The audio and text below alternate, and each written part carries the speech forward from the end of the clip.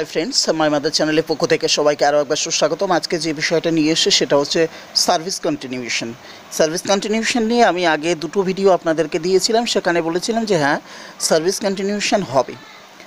লাস্টে সরকার কিন্তু সার্ভিস কন্টিনিউশনের বিরুদ্ধে সরকার গেছে এবং সেখানে কেস হয়েছিল। তো লাস্টে যেটা হয়েছিল যে সার্ভিস কন্টিনিউশনটা থাকবে, কিন্তু বর্তমানে নিয়োগ দেওয়ার সময় কিন্তু সরকার সার্ভিস কন্টিনিউশন দিচ্ছে না। বর্তমানে 11-12 যে নিয়োগ হচ্ছে সেখানে দেখা গেছে অনেকে সার্ভিস কন্টিনিউশন পায়নি, আমাকে ফোন করেছিলেন একটু জানার জন্য।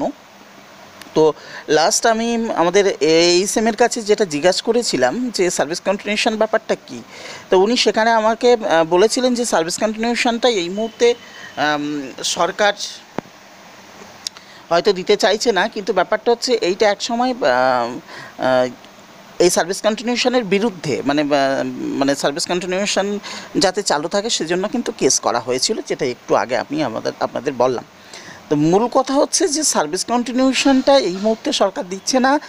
তাদের কথাটা কি হচ্ছে একটু আমি শেয়ার করি। একজন আমাকে ফোন করেছিলেন, তিনি বললেন যে তিনি পাস ক্যাটাগরি থেকে যখন তিনি অনার্স ক্যাটাগরিতে স্কুল চেঞ্জ করে এলেন, তখন অ্যাপ্রুভাল নিতে গিয়ে পোস্ট অ্যাপ্রুভাল নিতে গিয়ে যে সমস্যাটা হলো, সেখানে স্যালারি অ্যাপ্রুভাল সেখানে যেটা বলছে যে আপনাকে অনার্স স্কেলের প্রথম থেকে যে বেতন, সেই বেতন নিয়ে নিতে হবে। আপনার এতদিন ধরুন আপনি 18 বছর ধরে তিনি চাকরি করেছেন, 18 বছর ধরে চাকরি করার পরে তার বেতন নিশ্চয়ই পাস স্কেলে একটা জায়গায় গেছে।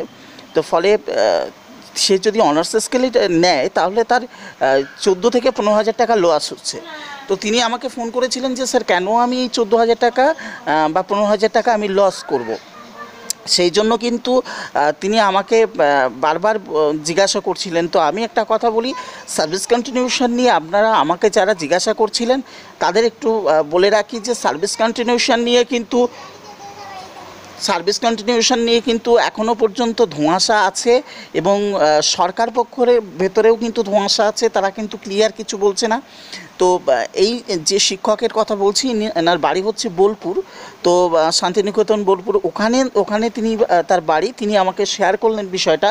তো তাকে যখন আমি জিজ্ঞাসা করলাম যে বিডিও অফিসে যান, তা বিডিও অফিস থেকে তাকে ক্লিয়ার কিছু বললো না। তিনি বললেন যে স্যার, আমাকে পুরনো স্কুলে ফেরত দেওয়া হোক, কিন্তু সেটাও দিচ্ছেন না।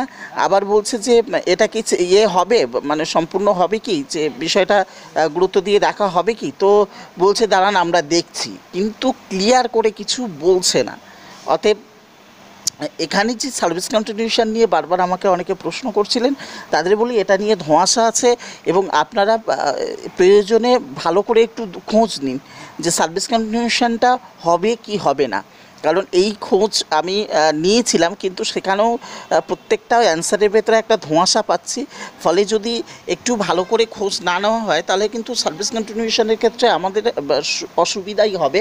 এবং ধরুন ইনি 18 বছর চাকরি করার পরেও আজকে তাকে কিন্তু করতে হচ্ছে সার্ভিস কন্টিনিউ, তাকে অনার্স স্কেলে করতে গেলে তাকে সেই 15,000 টাকা লস করে কিন্তু সেই কম বেতন পেতে হচ্ছে তাকে।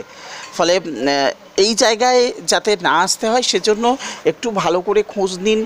প্রয়োজনে ছুটি আছে, ছুটির ভেতরে একটু বিভিন্ন যারা একটু ভালো হয়ে তাদের কাছ থেকে খোঁজ নিতে পারেন, যারা এই বিষয়ে এক্সপার্ট, তাদের বিষয়ে খোঁজ নিতে পারেন। আমিও খোঁজ নিচ্ছি, আমিও চেষ্টা করছি যে আপনাদের জন্য ভালো একজন এক্সপার্টের কাছ থেকে সংবাদটা নিয়ে আদৌ কী আছে আমাদের পশ্চিমবঙ্গের রুলস সেটা জেনে আপনাদেরকে বলবো।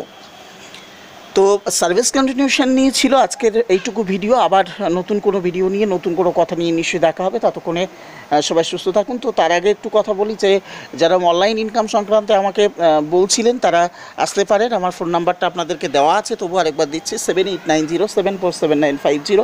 এই নাম্বারে ফোন করে আসতে পারেন। এবং সেই সঙ্গে বলবো যারা আমার চ্যানেলটিতে নতুন, একটু সাবস্ক্রাইব করবেন, লাইক দেবেন এবং শেয়ার করবেন। তো আজকে এইটুকু। আবার নতুন কোনো ভিডিও নিয়ে, নতুন কোনো কথা নিয়ে নিশ্চয়ই দেখা হবে। ততক্ষণে সবাই সুস্থ থাকুন, ভালো থাকুন। Best of luck, all the best.